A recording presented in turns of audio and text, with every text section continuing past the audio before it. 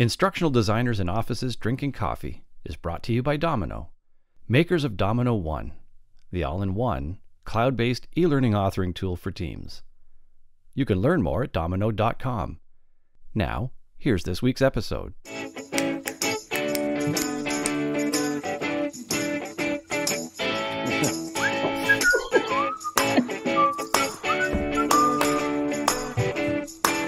Here we go.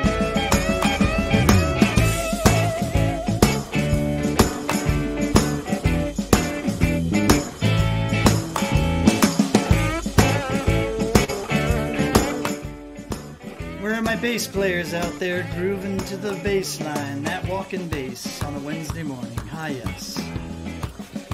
Oh, the walking bass. It's better than the running bass. Now that's baseball talk. Hey. Hey. Whoa, zingers. Zingers this early in the morning. Dad jokes forever. Hey. Oh, goodness me. Bring 'em Goodness on. gracious. Bring 'em on. Are we getting weather reports? Yeah. Looks like we are. Yeah. All Yep, right. Yeah, for my fellow Canucks here, the central region of Canada, Manitoba, Saskatchewan, is probably going to get hammered with a big snowfall, or is in the process of getting hammered. Here in Canada, we're a big country, so when one area is going to get really pummeled and it makes like the newscasts in all of the other areas, you know that that's going to be a really big snowstorm or a really big hurricane hitting land or something. So my sympathies go out to the folks who might be having to endure that 1.5 foot of snow over the next couple of days. So. Indeed. Well, it's Web3 Wednesday, everybody. Ooh. And we have a guest Web3. today, Chris. Eh? Who's hanging out with us today, Chris? Friends, we have Myra Roldan back with us. Myra's been with us several times, but there might be a few folks in our crowd here today who haven't met you yet. So, Myra, give us a brief introduction to yourself. Yeah, let's do. I will try to do my elevator pitch. Hi, friends. I'm Myra Roldan. I am a senior technical program manager at Amazon, and I do big things. Like, I don't even know. I putz around a lot. No, guys. I focus on emerging technology, and that's why I'm here. Yeah. And awesome. Last time you were with us, we were talking about like an e-learning game that you were building to help people understand blockchain better. Yes. And that sort of leads into what we're talking about today, because blockchain is one of those technologies, one of those ideas, concepts, etc., that people are collectively calling Web3. I don't know. It feels like that with needs the some echoes, right? Yeah. So we're going to talk a bit more about Web3 today, because one of the things we have in L&D, although lots of us are tech savvy, etc. Sometimes it feels like the things that are capturing the rest of the world take a while to move into our world. And to be honest, I know things like the blockchain and different portions by word recognition and have a bit of an idea on those sorts of things. But I haven't even begun thinking about how those are going to start working their way into our L&D world yet. So, and that's what we're gonna get on about today. Yeah. We are. So where do we start? Where do you want to start? I think maybe we should start with just some of the basics. Like, what are some of the terms flying around that kind of fall under that umbrella of Web3? Okay. So I think we should really start at the beginning, though. Okay, let's do that. So instead of jumping into like this, let's talk about Darwinism and the evolution of the internet.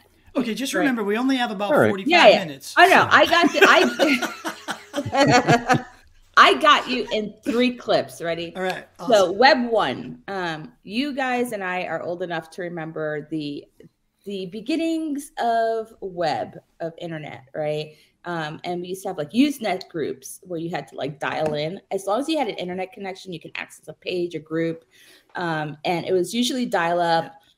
There was no like surfing the web at that time with Web 1. It was like Usenet groups. There were some wikis. There were some pages that were maintained by individuals, right? So that was Web 1. Web 1 evolved into what we now have today, which is Web 2. And you guys might have, there was a whole time where there was this like whole Web 2 thing. So Web 2 is just basically the onslaught of user-created, user-generated content that's centralized. So think of like Facebook, Twitter, Google, TikTok, my favorite now, LinkedIn, right? These are centralized platforms. And you're not really the owner of your content. Like once your content's out there, anyone can grab your content. And power ownership really belongs to just a handful of companies. So Web3 is kind of the best of both worlds because it is our first term, decentralized, right? And open. So you can browse, create. So browse and create. So browse Web 1, create Web 2. Web 3 is you can own your content. And so that's my quick kind of history of internet. How do you like that? Woo! We're there. And we've got 40 minutes left. Okay, thanks everybody. Where's the music? Yeah, we're done. Here we go.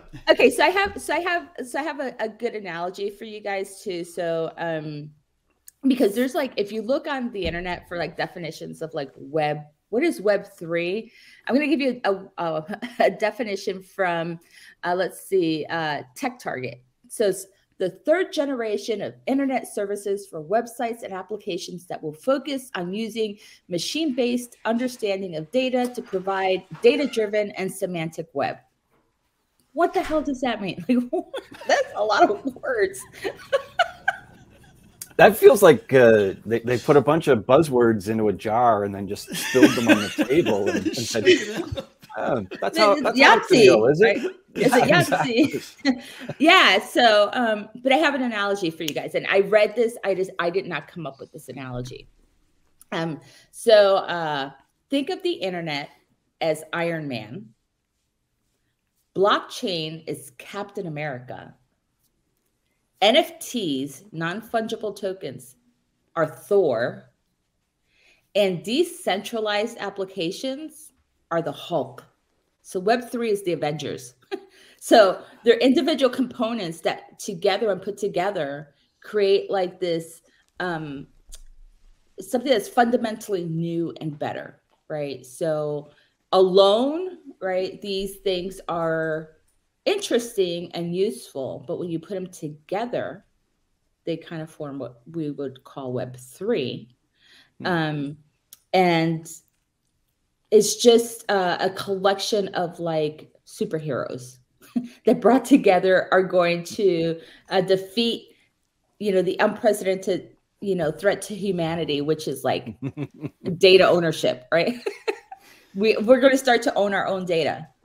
So yeah, I like that because I think the thing that really kind of turned me around to wanting to have this conversation was hearing people start to refer to, because I've heard about the decentralized web for a really, really long time, and federation and terms like that. But I never really connect because Bitcoin has gotten so much, Bitcoin and cryptocurrency have gotten so much play in the conversation that I thought when people were talking about Web3, I thought they were just talking about that. And the first time I saw people bundling in the decentralized web and all of those other things, and crypto's part of it, and it's this larger bundle, that's when I started thinking, okay, now this is real for me, and it's real for us as an industry, and we got to start having this conversation, even if we don't really know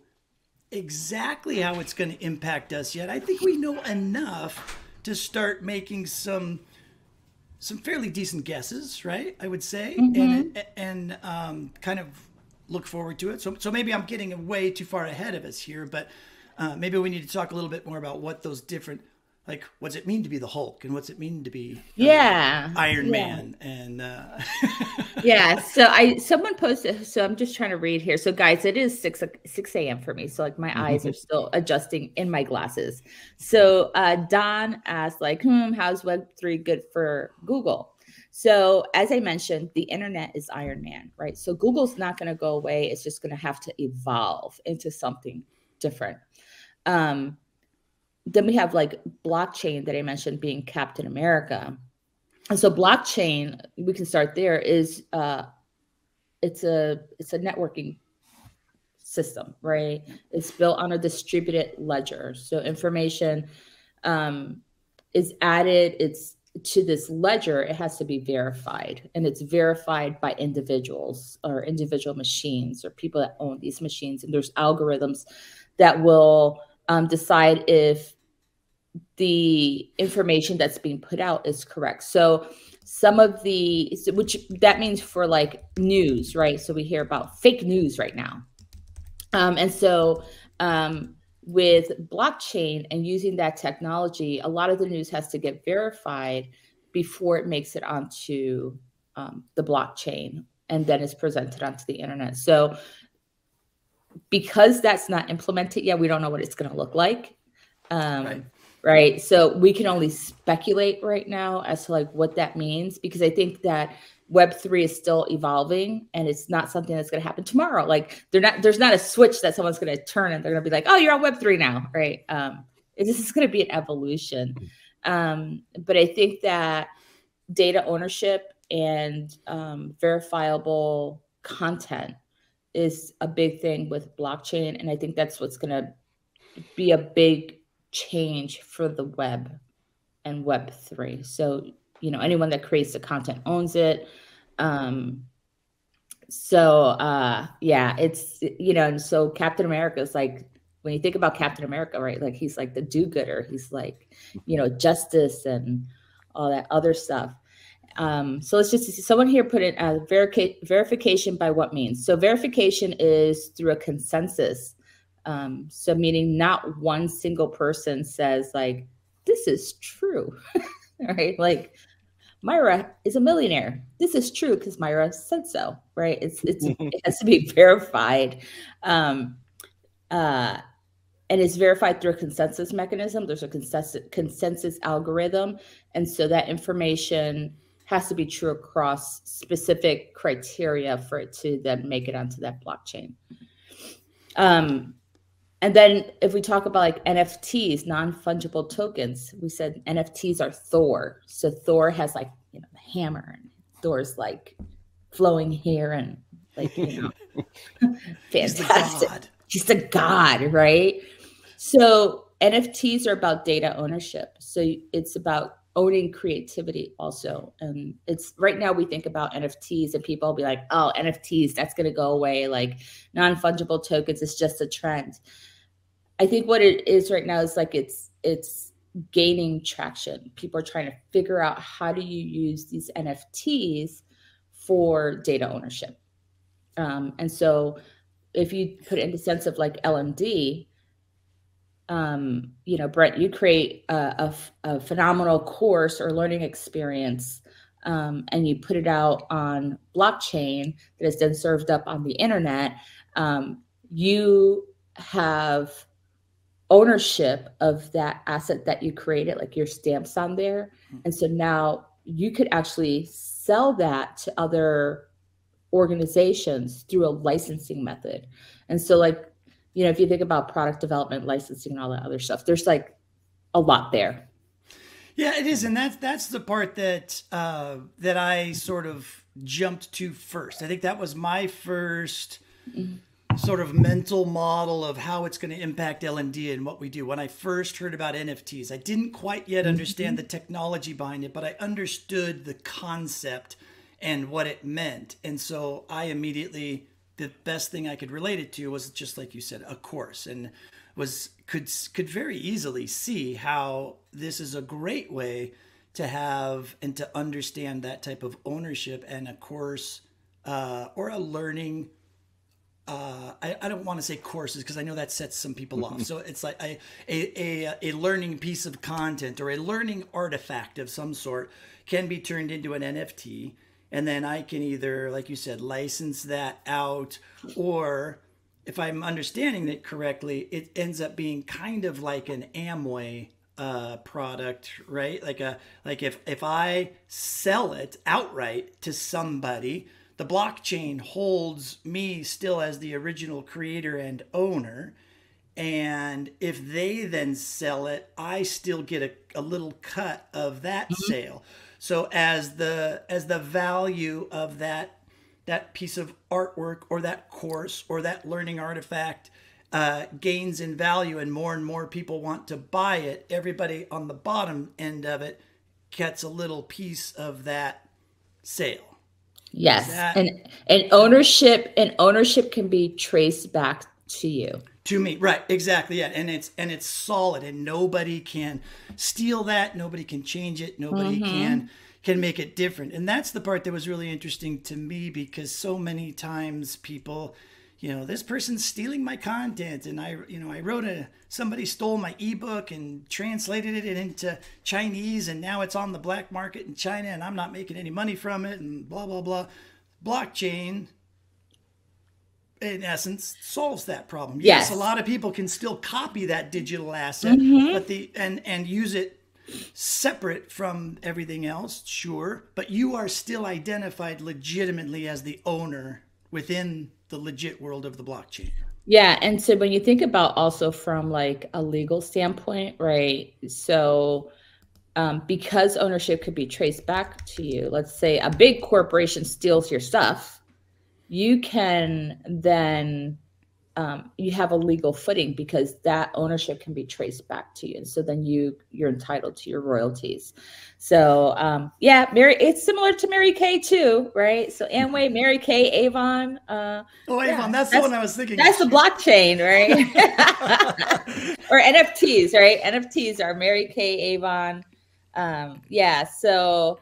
and there's the thing that I think people are missing in a lot of the conversations is the functionality piece of an NFT, right? I think a lot of people are just seeing all the hype around, oh, I bought a little piece of art, I bought an avatar for my Twitter account, and is that it? Is that all that it is? And it's like, well, no, not really, because you can attach other stuff to owning that NFT. There's people selling coaching hours, meet me, or I'm doing a concert and all the concert tickets are going to be NFTs and we're only going to print 1,000 of them or whatever.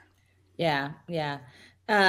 So I think when you think about NFTs, you need to really think about like this creator economy that we're moving into. Which has a lot to do with cryptocurrency also, right? So it's not something that's going to go away. It's something that's like happening like right now. It's just not, it's gaining that adoption in that creator economy, because you have full countries that are using cryptocurrency as their their currency. And we are seeing now more organizations accepting cryptocurrency. So in this creator economy, where cryptocurrency is gaining traction, there's a way for you as a creator to make money, right? And that we can talk about like the metaverse and all of this buying digital assets in the metaverse and all that other stuff. Those are all NFTs. And so it's kind of like the final leg of like Web3. Because Karima has a great analogy. You're adding to your superhero analogy. I love this. To me, NFTs are Doctor Strange. I don't understand how it works. Doctor Strange is like magic. I love that one. Yeah. So it says in a controlled environment like corporate, for example, NFTs seem like a good idea because content is very much controlled. I can't read this, but it's open and it becomes a massive issue with digital artists having a lot of their work minted by third parties and takedown process. Okay, so this is, I can't read who wrote it, but that's a lot, right? So NFTs are about, and Web3 is about decentralization. We don't want controlled environments, right? Yeah. We're going to see a lot of these controlled environments evolving. Corporations are going to have to start moving because the internet's changing, like with cloud technology, and we have like quantum computing that's starting to gain traction. Also, a lot of data centers. When you think about like data centers, right? So like data centers used to be on-premise things that corporations had and maintained. All that has moved to the cloud, right? So it is no longer centralized, it is decentralized. And so this evolution, it's falling into this whole kind of crux. And we're not going to see it just happen overnight. We're going to start seeing, just keep your eyes out on everything that's happening. Mm-hmm. So Kim has an interesting question in the question panel. Are learning NFTs the opposite of open educational resources, bracket OER? So, okay, pass that one by me again. My brain just short-circuited with that one. Yeah. So Kim's asking, are learning NFTs, would they be like the opposite then of what we would have called open educational resources, or OER things? So the idea of making things and just putting them out there for other people to learn from. Maybe you made a YouTube video on how to do something, for example, and therefore it's wide open, for other people to use in that way. So NFTs are an opposite of that, or? No, they're not an opposite of it, right? What an NFT gives you is ownership of that content. So I think I think of it as a layer, right? There's all that open resources, open content that everybody's creating, everyone can still create. But then there's this layer that if you choose to put some of your content in with that layer on top, you can. So that brings us into the Hulk. So decentralized applications, right? So with that open source, software and applications and content were the first step in the direction of decentralized ownership, or ownerless apps, ownerless content. And so open source contributors are completely unpaid, and they don't really benefit from like the software or the content that they have or that they offer. With a decentralized application running on blockchain, it creates a system with rules, and it has an infrastructure that doesn't need a person to run it. So meaning that YouTube video or that application that you had will be similar to what we used to have in Web 1, which was just like, you got on, you got your information, you got off. So I'm trying to figure out the best way to explain this. It's going to make it easier for you to have ownership of your content, even though it's open source and free, and kind of protect that content from someone that would take that and try to profit from it, right? Because there's a lot of that where you can find content that's available for free, and then someone takes that and they sell it, that same content, like they rip off your content and they package it differently to make it something that they now sell. So with cryptocurrency, tying kind of what's called a utility token to all of that, you can utility tokenize. That's what I was thinking. You can tokenize that content, right? So then it's still free. You can still offer it free of charge and all this other stuff, but because there's this token attached to it, that ownership again ends up being traceable, and it just changes the way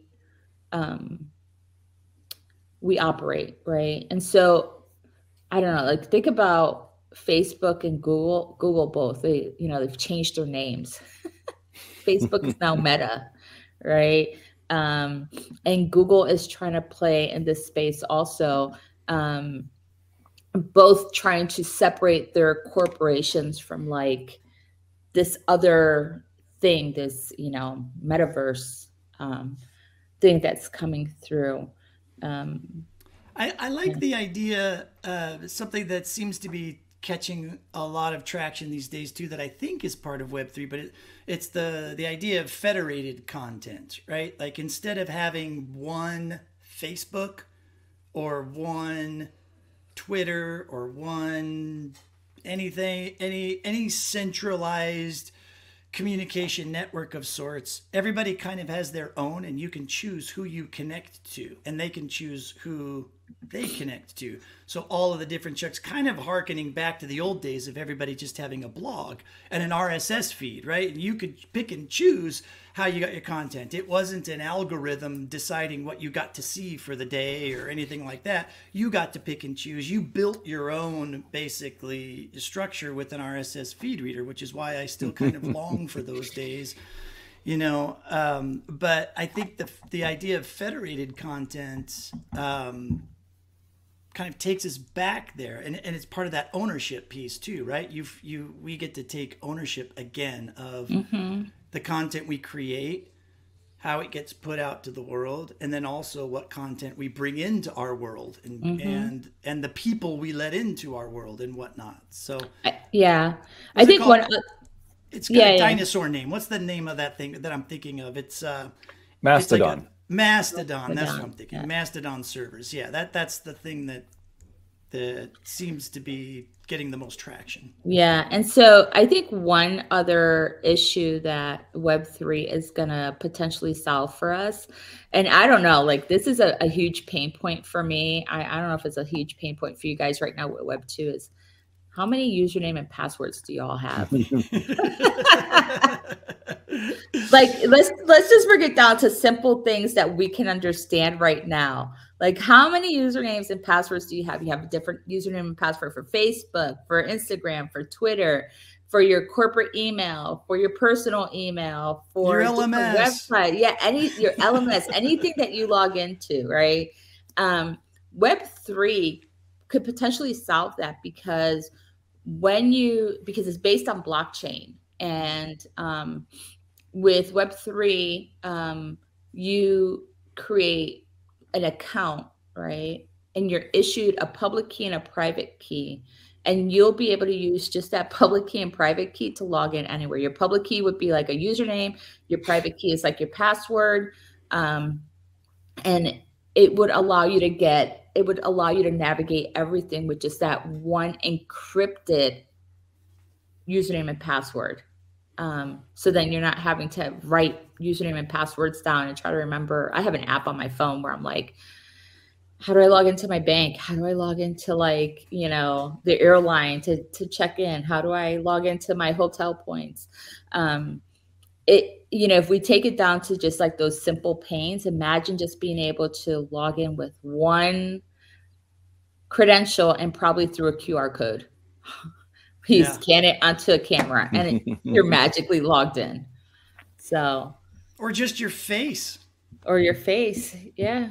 Or your thumb, or your palm. Have you guys seen the new thing at Amazon? They have like the pay with your palm pay. No. Yes. No. Yes, it's so cool. I created a video about it. I think it was like 2 years ago. Is it at the Amazon stores? Yeah, at the Amazon stores right now, but it's going to be rolling out. And so Palm Pay, it reads your hand, and you can it associates your palm read with your payment. So interesting.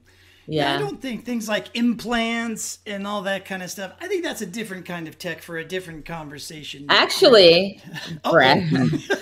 Well, it can be connected to it, but I don't want us to get too outside the sphere. Yeah, no. So let's just touch on that because I think it's interesting. So no implants, please, right? So because of this cryptocurrency, if you Google it, there's a guy that implanted an NFC chip into his wrist. And an NFC chip is just basically like a little reader. I have a couple here, but you basically can load information onto it, like your cryptocurrency private key and public key. And so then you can just scan. So because they're so small, he embedded it into his wrist. I do not recommend that to anyone, right? But like a lot of people are like, oh, how about I just tattoo like a QR code so then I can like do this? Or people talk about that simplicity of doing that. And I think we'll see some of that. Like it's not, you know how they say like I'm a big fan of the Jetsons, and anything that the Jetsons had in the cartoon show, a lot of that is technology we have right now. And so don't discard this implant stuff. I think, I know that the Bible calls it the mark of the devil. I know that, people are like, it's the rise of the machine and all this other stuff. But I mean, I personally do not want to get an implant, right? Let's just get that straight right now. But there are people who are taking it to the extreme. What we call extreme right now is going to become normal in about 10 years. We were just talking about how things evolve in 10 years. Yeah. I was an 18-year-old part-time student working in a store and got cornered in the warehouse by a fellow who spent several minutes ranting to me at that time that computers were the rise of the devil and we would all end up with tattoos, which was the market. So there are some things that never fade. Yeah. Some memes. As I'll emphasize, that was when I was 18. And I'm not 18 anymore. So. Yeah. So interesting stuff. Don's thrown a William Gibson reference in, Shades of William Gibson, when he said the future is already here. He wasn't implying it was all good. And the other half of, the future is here. It's just not evenly distributed is the other half, I think, of the William Gibson quote. Big William Gibson fan here. But think about the truth in those two statements. Yep. Yeah. Right. So Web3 about this whole not being the future being not evenly distributed right now. Like we live this. It's the future is not equally distributed, and so Web3 has the potential to equalize. It's the internet and resources. So I think it's an interesting play because when you think about it also, it does feel too like Jan's mentioning in the chat, it's neutral, like money depends on what you do with it. But it certainly also sounds, because of the money involved potentially, for setting up some of these systems, et cetera, that there's a place where we may end up with just yet another entity, that is actually the controller of all this, because they just, they rolled it out and everybody, bought in, and now we're back to having a Google or a Facebook that's in charge of all of this part of our world, and then inequity comes back into play again. So lots of things to see what's going to happen. Yeah, like we can only predict so much, right? But I think of Web3. So I'm from Puerto Rico, and a few years ago they wanted the governor of the island to step down, so they protested for 3 days until they got him out of office. So I think of Web3 as that protest group who's trying to bring down this government, that is, or, the centralized government that doesn't feel right for them. So think of think about Web2 and the centralized internet, I don't know, your vegetables, right? Homegrown vegetables versus store-bought vegetables, right? With store-bought vegetables, there's chemicals, it's vegetables, right? But it's packed with things you don't know about to preserve it. And with homegrown, you know exactly what's in it. So, the protesters are homegrown vegetables, and government is that store-bought vegetable, or corporations are store-bought vegetables. And so I think the rise of homegrown vegetables is coming because we want purity, right? We want that purity of content. I think that's why I hearken back to the glory days of the late 90s and the early 2000s when there was, I'll be honest, I was giddy about it back in those days because it just seemed so pure and nice to be able to reach out and connect with other people, right? To have a blog, and wikis were so amazingly open and free, and this ability for anybody and everybody to be able to edit and add stuff and to moderate each other and have this communal aspect. And it was just so, it felt so pure and honest and authentic. And then everything, you know, once everybody saw it and they started thinking, well, let's make it really easy for everybody to do this, and let's build that one central thing. Let's build that Facebook. Let's build that Twitter thing. Let's start building all of these centralized things that just make it easy, so people don't have to manage their own, you know, WordPress blog, and they don't have to install their own wiki and all this kind of stuff, you know, which at the time I remember as sounding great, right? Oh, cool, somebody to handle this for us. And then it all kind of goes bad. And so now it kind of feels like, and that took a while, right? That probably took, what, 10 years for that transition to really start to happen. And so you're right. I think it really feels like right now really feels like the late 90s when people were first starting to experiment with new versions of the web where people could communicate back and forth, one that, you know, and move and make it a little bit easier for people to go from that, hey, this internet thing is just all about consuming content. Now it's also about consuming and creating and engaging with people and whatnot. And now it's kind of, the apple has gotten kind of rotten, and everyone's going to growing their own apples now. So think about the whole influencer, like gig economy, right? And like that's all part of like driving towards this. I think about Web3 like Web 1 with new technologies, right? Yeah, so, exactly. Right? Yeah, that's what I mean. It's like it feels a lot, that excitement, that underground feel to it. It feels very punk. Right. It's got a very punk feel to it. You know what I did want to touch on, and we're getting kind of close to our time, but I also think this has an impact on education. This is a little outside of our corporate instructional design stuff, but I have this weird feeling as we're talking about Web3 and how it impacts courses and learning artifacts and stuff like that, that it also could help save the craziness of the university system and public schooling and all that kind of stuff. What have you put any thought into that as well? Yeah, I have put a lot of thought into that because that is my realm. So in 2016, I saw Jane McGonigal do a keynote at DevLearn, and she's a futurist. She's a director of gaming at the Institute for the Future. And I was just telling Brent and Krista, I'm reading her book, Imaginable, which is phenomenal. She's done some simulations. She really talks about like future thinking and stuff like that. I'm a big fan of her work. But she presented at DevLearn this whole concept of EduBlocks. And EduBlocks is where I can teach Brent a skill, and he can demonstrate that skill, and I give him a verifiable credentials in the form of an EduBlock. And I get paid through EduBlocks, so there's currency in there. And so I think that right now there are some institutions like MIT partnered with some other universities to create a blockchain network where they could issue blockchain-backed degrees. So now the institution no longer owns that data.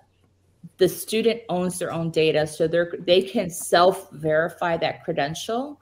And so also, you know, if you look at the evolution of that, the next step would be that as a student completes a lesson, they could be issued some kind of token or block that they can then verify and create a non-traditional transcript.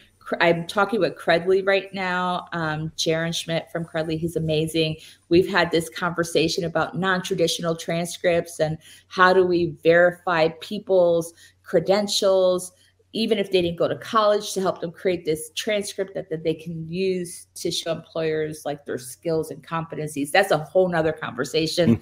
Right. But I think, that's actually, you know, in the early sort of phases of discussion about XAPI, for example, one of the use cases that was discussed often was that you as a learner would have your own storage of your credentials, so that you weren't you did a safety training course and it's in your now it's currently the check mark is in your current corporation's LMS, but you move to another job and you've already done the safety course. So now one of the ideas behind one of the angles of using XAPI was that would enable you as a learner to have your own storage of your credentials that you could then just show up in your next job and say, look, I've already got these things. No need to train me again to put me through the same thing again, for example. And yet that use case has, over time faded away from discussions around XAPI. But this could fix it. Web3 could be the thing. Yeah. There's potential in everything. I think it's just of how we look at things. Mm-hmm. Yeah, there's a lot of different companies too. Just to touch on that too, with Credly and other ones doing that kind of open stuff. And as I'm thinking about how some of this stuff will end up affecting us, in L&D, et cetera, the odds are we're probably going to find we're using tools or something like that, and the word blockchain isn't really isn't part of the title, but it's the thing behind it, for example. So someone, these things will have different faces, et cetera, or, NFTs, but maybe that's actually, there's something else, but the NFT idea is the thing, behind it. So we're hearing, certain kinds of phrases and certain kinds of things right now, but as those evolve, we may not even be formally recognizing that they're actually like the operating system or something, or the, the core behind another tool that we end up using. I agree. Yeah, for sure. What's kind of like RSS feeds? Nobody calls them RSS feeds anymore. Half the people in our chat probably don't even remember them or remember what it stands for or anything like that. But everybody still uses them today. If you listen to podcasts, it's the same thing, right? But it's just, I have a podcast. I have a podcast app. I subscribe to different podcasts. You're subscribing to an RSS feed. The tech may be different, but the concept, the idea, and everything is all still the same. Mm-hmm. Yeah, I Duncan's just mentioned in the chat, blockchain is plumbing, and that's a 3-word summary of what just took me 84 words to try to express. So. And I think that when you think about the internet, we always call it the wild, wild west, right? Like it's www, wild, wild west. And I think that with Web3, we're going to start seeing a Usenet kind of return to data ownership. So we're going to see, hopefully they'll call it like homesteads, right? Like, is that what they called it in the West? Like homesteads. So now it's like the wild, wild west here, not homestead. So or wildcat builders, I think is what is currently happening out in my part of the wild, wild west. Oh. Picking up on what Duncan said as a blockchain as plumbing, Jennifer has just tossed in the chat. Yeah, but who owns the plunger? Everyone does. Yeah. Everyone we all have a plunger. You no longer have to call the front desk for a plunger. And that's an excellent place for us to wrap things up a little bit here. Go ahead and drop your contact information into the chat there, Myra, so everyone can talk to you. I will too. And while Myra's doing that, I will mention that, of course, makers of Domino One are our sponsors. Brent and I both are members of the Domino team. It's Domino that makes all of that possible. So if there's an interest, you might want to check out, we do have a free trial. Maybe Domino One can help you. We're not yet blockchain, but who knows where the future might take us. You never know. And also, don't forget to sign up for our LinkedIn group. We do have one of those.